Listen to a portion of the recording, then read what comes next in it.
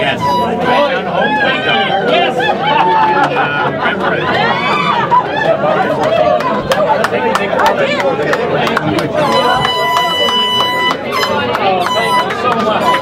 We brought it home, didn't we? We did it. We got her. Yes, all right.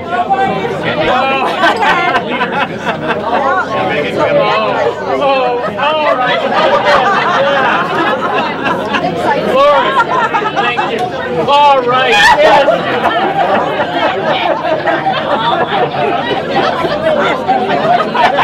I didn't give up until you won. All right.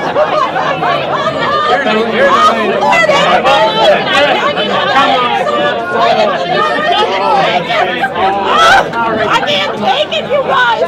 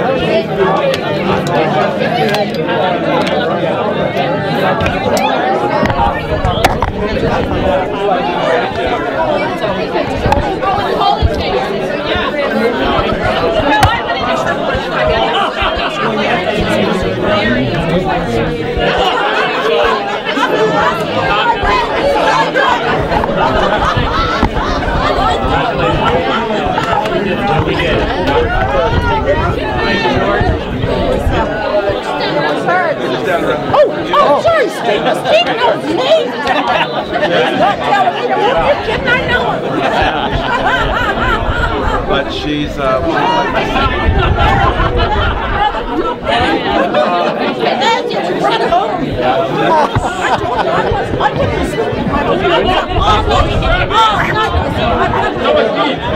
Walk to Terry Hammond. Thank you there. Thank you there. No problem. No problem there.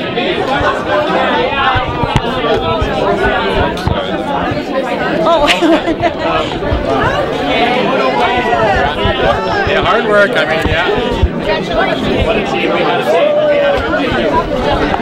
That's great. Hi there. Cambridge? Feeling wonderful. Feeling great. Yeah. So it was a pretty tight night till It was the a last tight few night. minutes. Yeah. Counted every poll as it came in, and followed your tweets, Jen. You were in the lead there. So you're going to be part of the next government. I'm going to be part of the next government. Yes. Is this what you expected when you started your campaign? I didn't go into the campaign to lose. I knew it would be a very difficult to unseat a sitting cabinet minister, but I knew if I worked hard, I would have a reasonable chance at it. Yes, it did. We did a good job.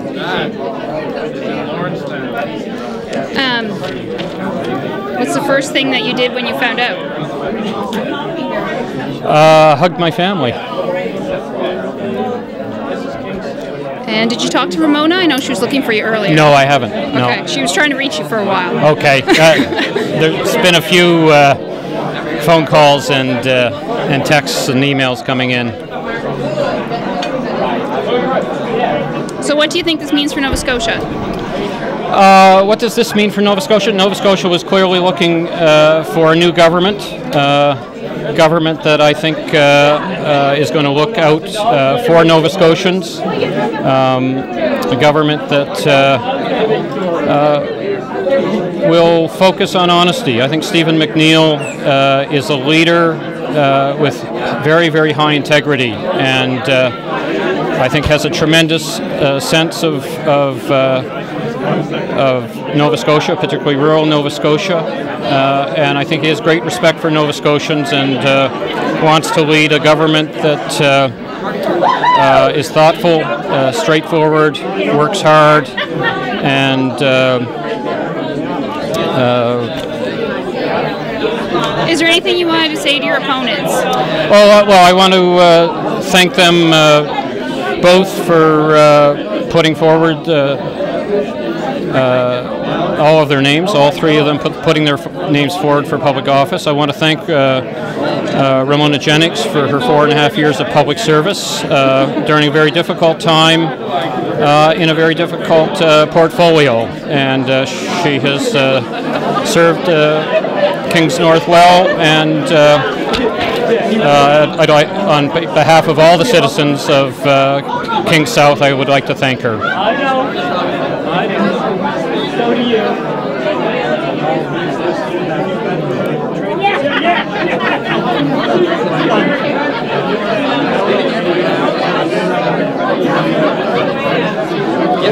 So did you feel any confident earlier this evening knowing that Kings South has been a bellwether for 8 elections in a row, or do you think that's just a fluke? Not a fluke exactly. Yeah, I felt reasonably confident given the reception I had at the door. And certainly, the polls were encouraging, but of course you can't count on them. So, as with every election, you have to wait until the votes are counted, and I waited for... Tonight, this was one of the last ones to be called. Yeah. Is that a little nerve-wracking? It was a bit, yeah. I watched every number as it came up on your tweets or on the website. Yeah, it wasn't until the 50th poll I felt confident moving. Yeah. Can I just get a picture with you and Catherine and Simon? Yes, certainly. You might want to get Simon to put down his beer. Pardon me? You might want to get Simon to put down his drink. Yes, okay. Simon?